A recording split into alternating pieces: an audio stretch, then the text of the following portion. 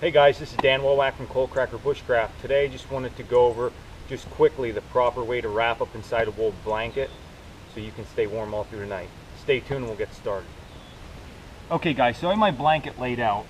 Now first thing with blankets, you want to, if you're going to just use just a wool blanket to camp with, then you want something big. I would say 90 by 90 or bigger, because what we're looking for when we use a wool blanket properly is layering. So we have some dead air space as our body creates heat.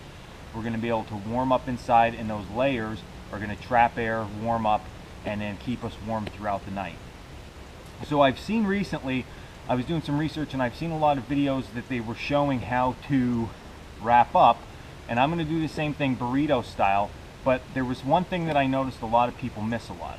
So when we talk about wool blankets, of course this is our cover element. Normally guys will have some type of tarp with them, and when you think about the normal tacoing of a blanket, okay, basically we're just flipping the end up over our feet, we're flipping one side over and the other side over, going to bed. So we have two layers of wool in a sense, controlling our body's core temperature and helping protect that.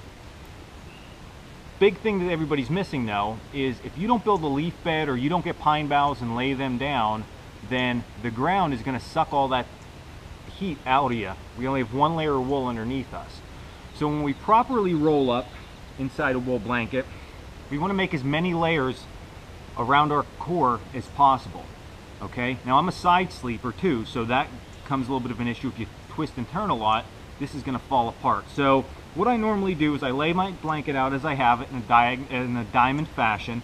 I take my bottom piece and I tuck it underneath my leg, okay? And this sort of ensures that the blanket doesn't slide out from my feet. My first wrap, I take across my body on the tighter side, and you want to lean up and really tuck that underneath, okay? What that just ensured now is I already have two layers of wool underneath me, one on top. Okay, get myself situated. Now, wrap the other side over, straight forward. Two layers on top, but what you want to do is take all this excess that you have and get it underneath you. Now I have three layers of wool underneath, two layers on top. And of course, as it gets cold, I can get in here, flip this over just like this,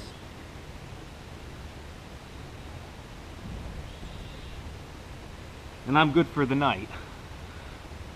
So what you need to remember is layer this wool when you use these blankets as much as you can. Don't just have that extra material go to waste. Really wrap yourself up, taco yourself or burrito yourself in that blanket, good and tight. It'll keep you warm all night.